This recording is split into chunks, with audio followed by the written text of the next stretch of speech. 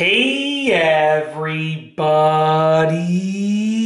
I'm here today to show you and tell you how to get answers in decimal format on a Casio scientific calculator. This will be an easy tutorial, so let's get right into the video.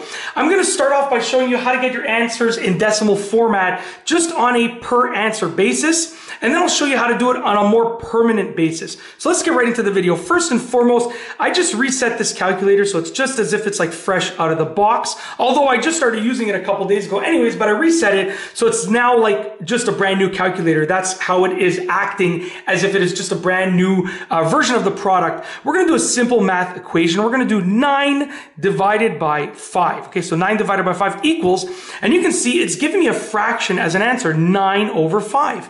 And that is a correct answer, but let's say you want a decimal, which most likely you are going to want that. Okay, in most cases. You're going to look for this symbol right here, the S and then the arrow going in both directions to the D. And what that means is you're going basically from standard to decimal, back and forth, okay? As far as I'm concerned, that's what it means. But that's the button you're gonna press. So watch what happens when I press this button over here. It's now gonna change to decimal format, to 1.8, okay? If I press it again, sorry about that, I'm a little bit moving around back here trying to get an itch on my back. Let me just scratch it. Okay, there we go, we're good. Let's continue. So now I don't have to move anymore. And I got my footrest over here. Let me just move my footstool and we're good to go. If I press it again, it's gonna go back to 9/5.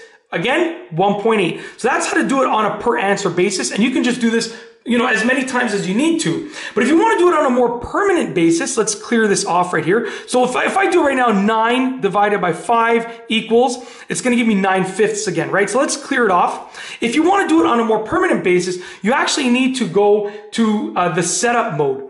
So you're going to look for this button right here saying setup. And to get the setup, I'm going to push shift and then mode. It brings me to setup. And what you want to do is the line input output, line IO. Math input output over there is number 1, and that's like what you will find in a math textbook. Number 2 is the line input output, and it just puts everything on one line. So you want number 2, line input output. So I'm going to push 2 right here. And now we're on line input output. So if I do 9 divided by 5 equals 1.8. I didn't have to push that button now. It's just constantly doing it in decimal format. It's a more permanent fix if that's what you are desiring. And that's basically it. If you like this video tutorial, please be sure to give it a thumbs up. Let me know what you think down below as a comment. And of course, be sure to subscribe for more great videos just like this one. And that's all I have for you today. Thanks for watching.